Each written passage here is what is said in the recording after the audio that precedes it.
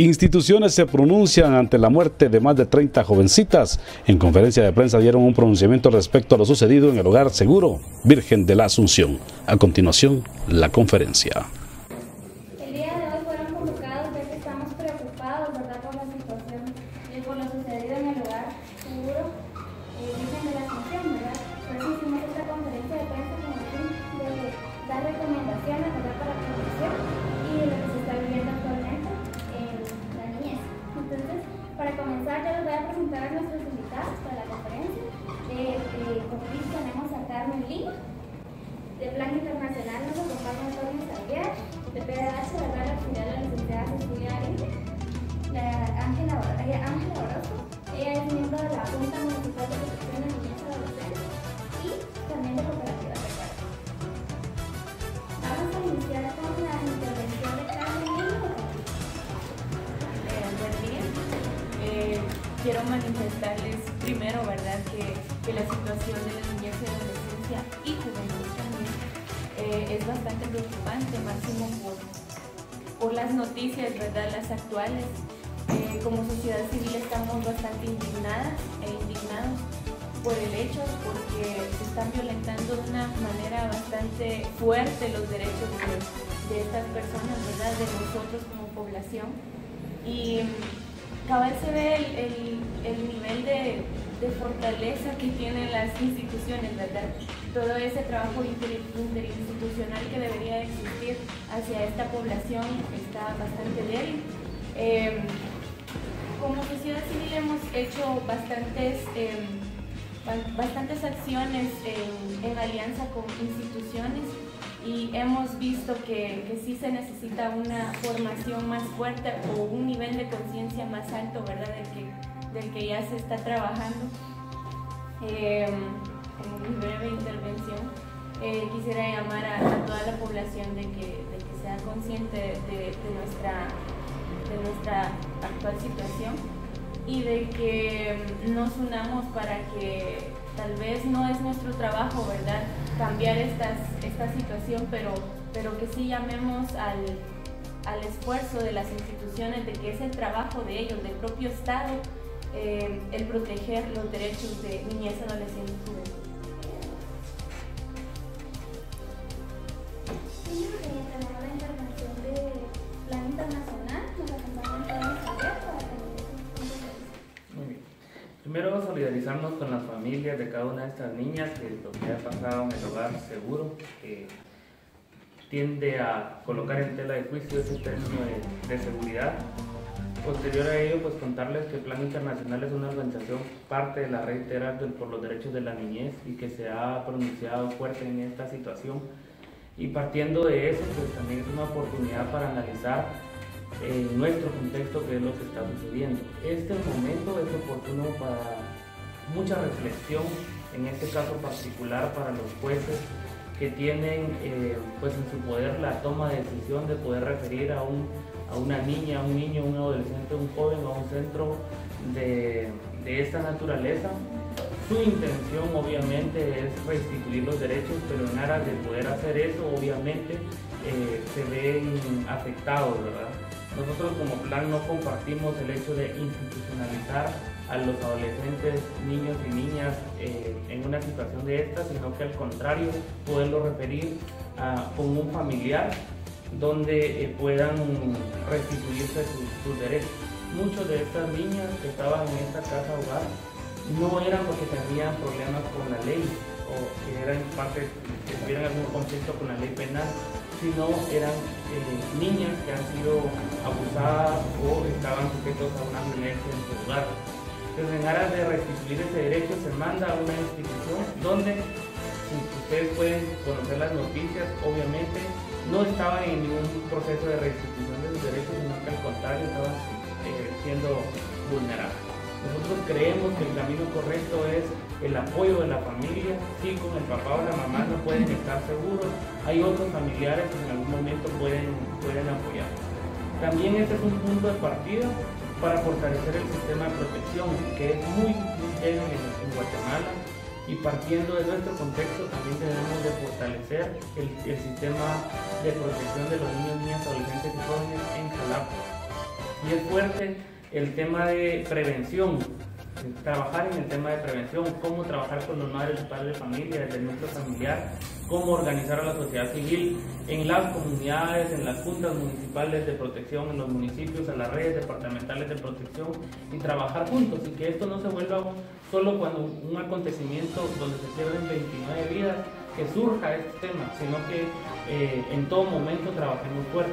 Es un llamado también a los jueces, que conozcan las interioridades de estas casas hogares, que no sea solo un referente, porque existe. En Jalapa tenemos algunas hogares temporales y los jueces en algún momento, en aras de restituir el derecho, solo hacen un mandato de referirlos a este lugar, pero realmente no tienen las condiciones ni los recursos necesarios.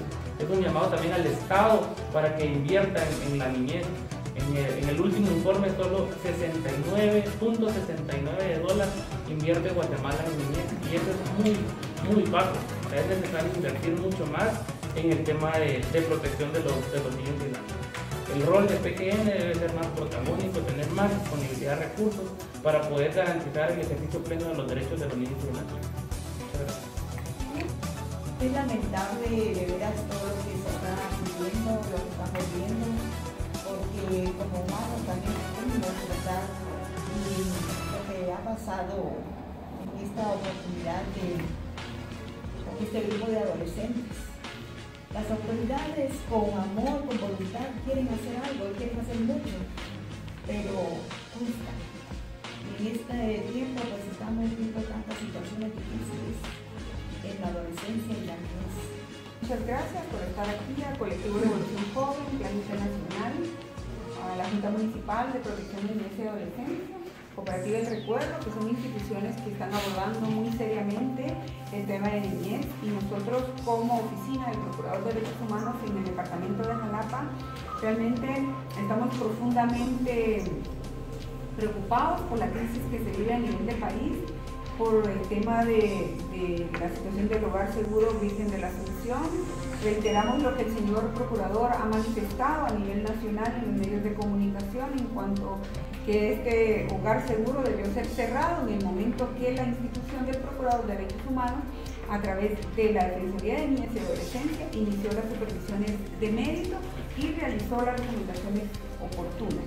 En el departamento de Jalapa la situación de niñez no se escapa de lo que a nivel nacional sucede. El 53% de nuestros niños de 0 a 5 años tienen desnutrición crónica.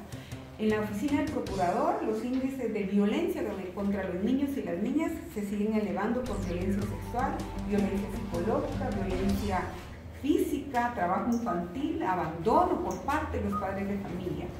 Desde la oficina del procurador queremos nosotros solicitar a las instituciones de este departamento que trabajan en la protección de los derechos fundamentales de la niñez y adolescencia, que por favor armonicen el trabajo, que coordinen esfuerzos para ejercer acciones de prevención a favor de los niños, de las niñas y de los adolescentes. Esta misma prevención que debe evitar las vulneraciones y las violaciones a los derechos humanos de los mismos.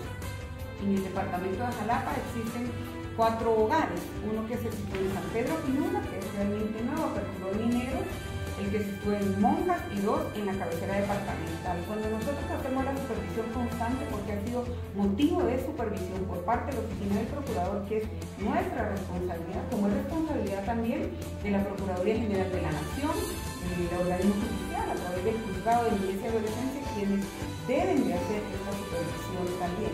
Pero total responsabilidad de la Secretaría de Bienestar Social de la Presidencia. Aquí lo manda la Ley de Protección de Niños y Adolescentes. Son ellos quienes deben ejercer esta supervisión, incluso en estos hogares que no son del Estado. Estos hogares funcionan a través de donaciones o con apoyo de Iglesia Católica, de Iglesia Evangélica, que reconocen muy seriamente el esfuerzo que ellos hacen por darle protección a los niños y a las niñas, pero que el Estado ha abandonado también a estos hogares y a los niños y a las niñas que viven, porque no ejerce su función, como no lo hizo en el Hogar Seguro Virgen de la Asunción, tampoco lo hace en estos 4 hogares que se instalan en el departamento de Jalapa, lo cual por supuesto que nos preocupa, y vamos a seguir nosotros desde la oficina ejerciendo esa supervisión que nos corresponde para poder nosotros ver si existe alguna presunción de delito, por ejemplo, que no hayan cumplido con sus funciones. Mismo trámite que debe ser verificado,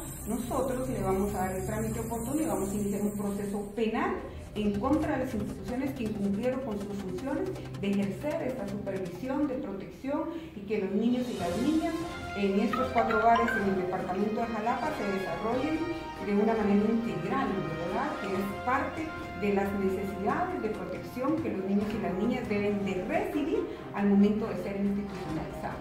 Sabemos que estos 4 hogares, en efecto, solamente hay niños y niñas víctimas de violencia, muchos de ellos, en su mayoría, víctimas de violencia desde sus propios hogares, de los padres de familia o del círculo cercano familiar. No existen adolescentes en conflicto con la ley penal en estos 4 hogares. Lo que nosotros hemos podido encontrar y verificar es primero la ausencia del Estado en estos hogares. Y luego que hemos podido verificar que las condiciones sí son las adecuadas, que tienen reglamentos oportunos, la alimentación es adecuada, reciben educación, pero es que funciona con fondos fuera del Estado. Por eso nos parece quizá que estos hogares, los niños y las niñas, pues en este momento hemos podido confirmar nosotros que sí mantienen una vigilancia permanente a favor de la protección de los niños y las niñas. Creo que sí lamentamos nuevamente la ausencia del Estado también en estos 4 hogares porque no existe esa supervisión oportuna y queremos nuevamente llamar a la coordinación oportuna de las instituciones del Estado que son los responsables, como responsable es la Secretaría de Bienestar Social, quien hasta el día de hoy no conocemos en el departamento de Jalapa quién está a cargo de esta secretaría, ¿verdad?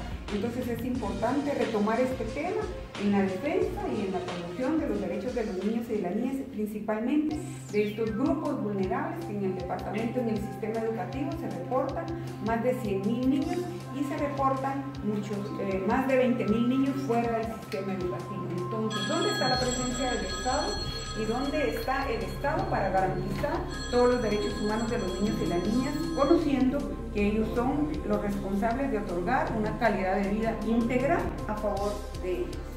Nosotros las manifestaciones e inconformidades parecidas a lo que en el Hogar Dulce Refugio de Monjas sucedió precisamente, existe una ausencia del Estado, PGN, SOCEP, Ministerio de Salud han incumplido en la función, en el buen desarrollo, en el buen funcionamiento de este hogar, por lo cual esta mañana la Oficina del Procurador en Jalapa va a iniciar una acción penal en contra de estas instituciones por la ausencia, por la no presencia en el Hogar Dulce Refugio de Monjas. Hasta el día de hoy, luego del 14 de febrero que se remitió la denuncia al Ministerio Público de estas instituciones, no han hecho presencia y no han enviado los informes que en ley corresponden. Por lo tanto, nosotros, con el respaldo legal y el mandato de la Ley del Procurador de Derechos Humanos, vamos a iniciar un proceso penal en contra de estas instituciones en el departamento de Jalapa.